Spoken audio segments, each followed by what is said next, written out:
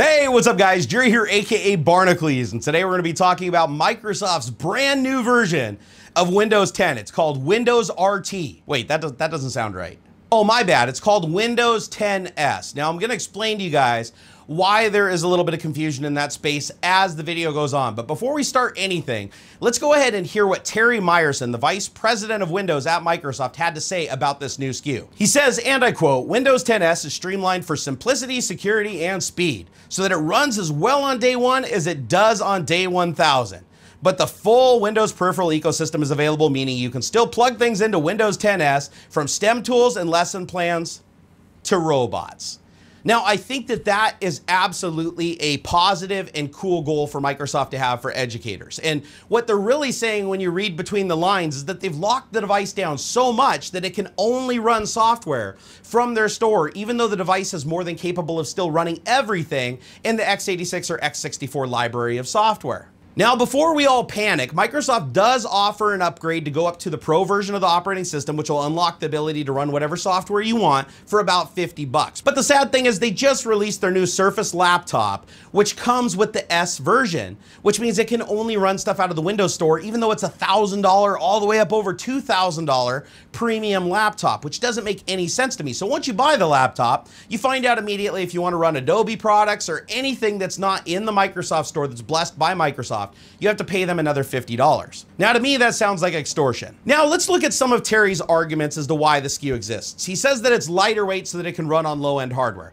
Okay, Windows 10 is already incredibly lightweight. Let me explain to you guys just how lightweight it is. When I was working at Microsoft on Windows 8, which is the foundation of the Windows 10 source code, they were building a product alongside it called Windows RT. Now, the idea with Windows RT is that it ran on ARM-capable hardware. So like really cheap, inexpensive like laptops and tablets that had ARM chips in them. Now, the nice thing about ARM is they're very, very power efficient. They run forever. They're inexpensive. They seemed like a great platform to build on. But there is one huge problem with ARM, and that is it is incapable of running x86 or x64 software. And if they try to emulate it, it's incredibly slow. So what happened is Microsoft ended up shaving down the entire operating system so that it could run on ARM hardware. And that's why the PC version of Windows 8.1 and Windows 10 run so well, is because they literally had to trim it down to work on the lowest common denominator, which were these ARM devices. Because it doesn't make sense for Microsoft to build two completely different products in parallel. What they do is they use one code base and then they slightly alter some of the things on top of it. Now, because they wanted to build an ARM version of Windows, that meant converting all of the x86 and x64 code of the operating system over to ARM, or as much of it as they needed to make the ARM experience work. Now, let me tell you why that failed miserably. The problem was the Surface RT, which was their version of the Surface that shipped that was the ARM architecture, confused the hell out of people. Everybody went and bought this thing, including some of my family members, and they're immediately asking me why they can't install Origin, why they can't install Steam, why they can't put their own programs on it, why they can't put Chrome on it, why they can't use the browser that they want.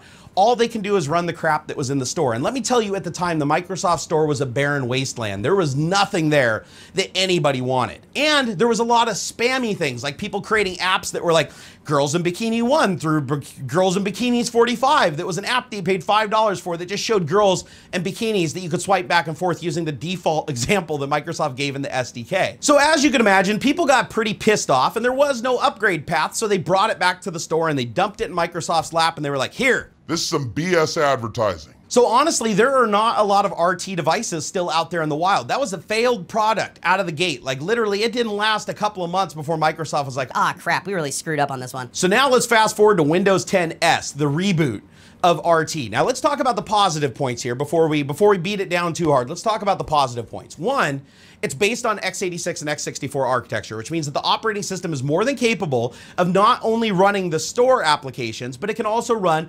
Win32 applications. But, big but here, they have to come from the Microsoft Store.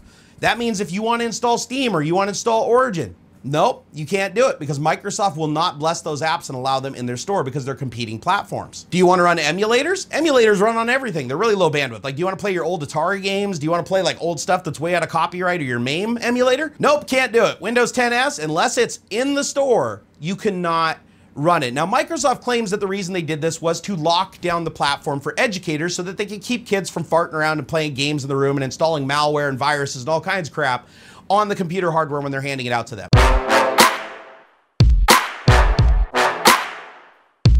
And let me say that is an admirable goal. Like that should be like praised, that Microsoft would want to be so conscious of what the students were running on this hardware. But let me also express that all IT workers in every version of Windows, all the way back to like Windows 2000, had access to group policy, which allowed them to go in and enable things that allowed people to install software, basically stopping install shield.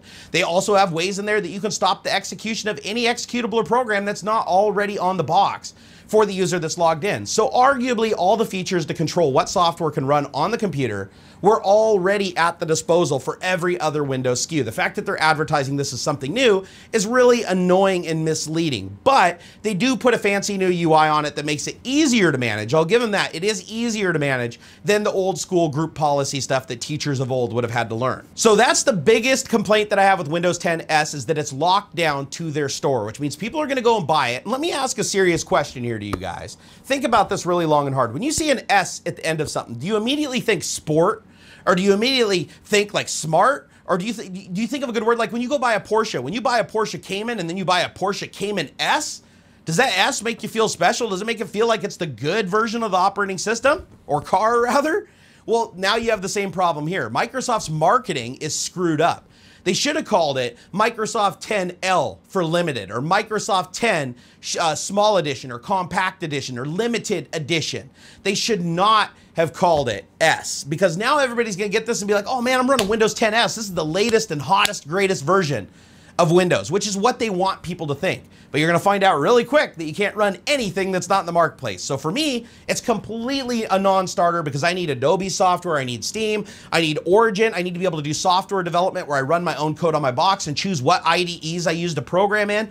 All of that stuff I need. So that means if I buy a device that has Windows 10 S on it, I have to pony up another $50 that I didn't know about is the average user to basically be able to use that software in the first place. I find it hugely misleading. I think that Microsoft's marketing is starting to really chase after some of the other companies that are doing unscrupulous crap, and it bugs me, because Microsoft used to be the company that they were an open book. They would tell you right to your face what you're getting. Sometimes in technical terms you might not understand, but at least give you a route to go and do some investigation. And now they're dumbing it down, and they're like, oh, you guys, man, you know, you need this new Windows 10 S. It's so awesome. Your computer's never gonna crash, and it's gonna run as good as the first day.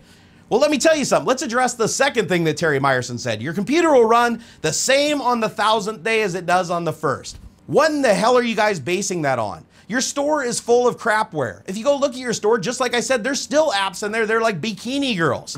And people that buy RT10, including educational institutions, the people are still gonna be able to go download these apps that educators are not gonna want running on the box. You didn't prevent that. And the mechanism that the educator uses to stop them from installing it on the box also worked with Win32 apps. So why did they do this? I'm gonna tell you guys why. For the same reason they did it in RT, and that is because nobody is adopting the store. So they think if they can flood the entire ecosystem with inexpensive devices that are cheaper than Chromebooks, that people are gonna flock to it, and then they're gonna realize and start living with the limitation of the Microsoft Store, and that's gonna open up developers' eyes, and they're gonna be like, maybe I should start writing apps and submitting them to the Microsoft Store so they can take some of the profit from me selling my app in their ecosystem. Maybe that's a good idea. Now, they hoped that would happen when they did RT. They're hoping that happened with Windows 10 S. I don't think it's gonna happen. And the reason why I don't think it's gonna happen is because the Windows Store is incredibly limited. They're incredibly biased about what software they allow into that ecosystem, and it's gonna piss off a lot of people. And they can also pull software back. Let me give you an example. Flappy Bird on iOS. How would you feel if you went and installed Adobe Premiere through the Windows Store? It's not there though. This is hypothetical. Let's say Adobe finally decides they're gonna shill and give Microsoft the 10% or whatever. They're in the marketplace. Now I install them. Now, a week later, Adobe decides, Microsoft, you're taking too much of our damn money. We wanna pull our app out of your store. Well, guess what that means? You no longer get to run that app. That app that you paid money for in that store, you can't go and like buy another device and transfer it with your account and install it. No, it's gone.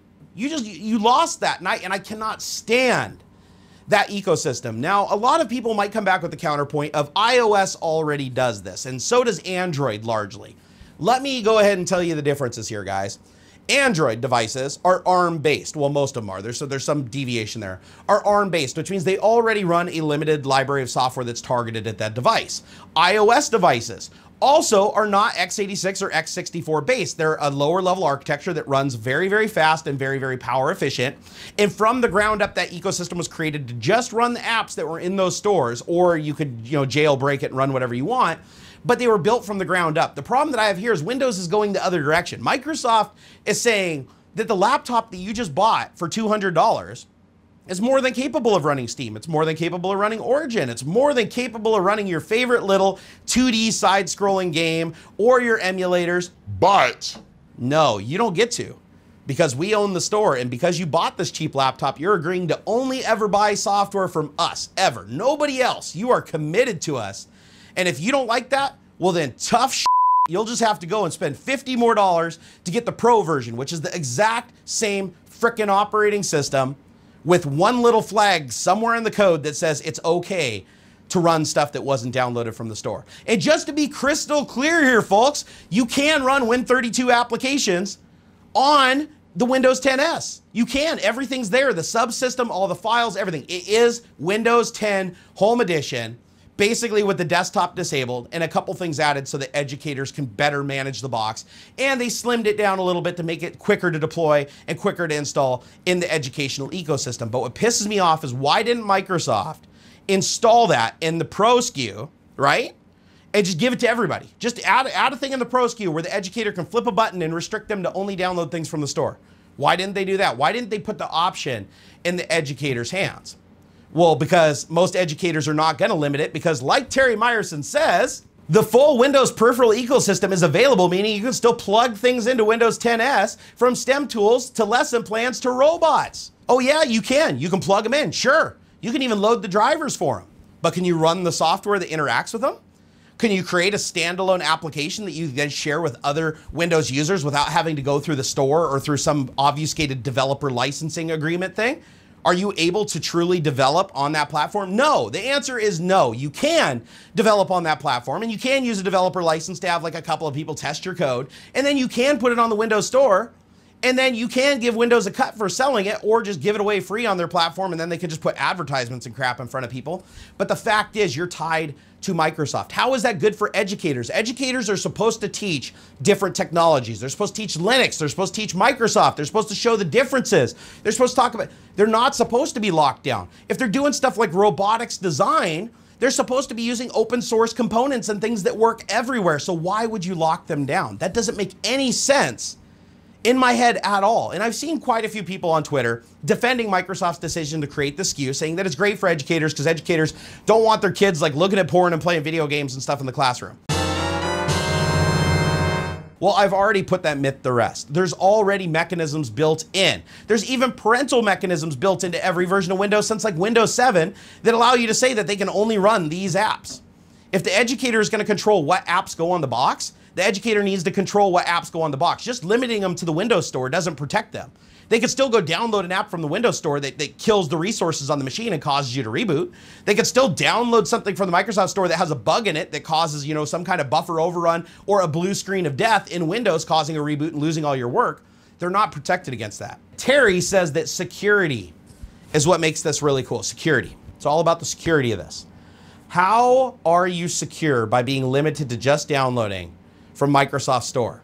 This means you can't download other malware tools that aren't available on the store. You can't download other antivirus programs that are available on the store. And Microsoft does not check every single line of code to every app that's submitted to their store. They take the binaries, not the code, because Microsoft would be in a really bad predicament if they were storing the source code of everybody's proprietary projects. So they can't guarantee that there's no virus or no malware or no hack in their thing, because all they're doing is scanning it with what they have. They're severely limiting you. But I do want to emphasize, and I haven't checked yet, but I am going to bet you guys that Microsoft puts Windows Defender in Windows 10s. And if you guys don't know what Windows Defender is, it's basically a shrewd antivirus malware tool that's built into Windows at a low level so that it doesn't eat a lot of resources. It's actually quite good, and I like it. I like it a lot in Windows 8 and Windows 10. It's actually saved me a couple of times. But they're going to install that. And my question is, why is Windows Defender on a box if they are sure that every piece of software in their software library in the store is perfectly clean and poses absolutely no threat or danger? The answer is they're not. There is no way that they can be aware of that. Even if they run their scanners, things can go right through the scanners that are new exploits that aren't known. Remember, the scanner can only clean what it knows. So somebody has to get infected. Somebody has to download it and get screwed over first. So they're putting Windows Defender on the box. And here, I'll digress just a little bit there. It's good that they're putting Windows Defender on the box. I would rather them do that. But my point being is, if they're so sure that it's so much more secure than being able to run your own apps that you download from your own sources, just because you're constrained to the Windows Store, why would they put Windows Defender on it? And again, I'm speculating here. You guys might come back and bite me in the ass in the comments and say, haha, there is no Windows Defender. They cut that out because, and I will eat my own words, guys.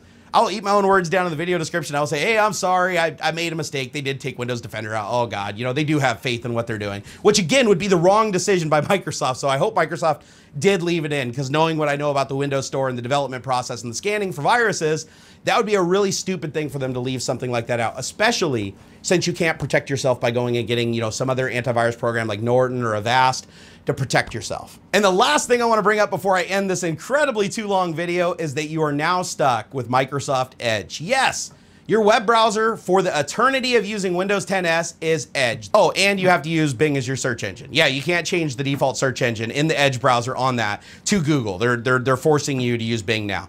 So Microsoft's new tactic under the rule of Satya Nadella is do everything you can to force the user to follow the path that we want them to.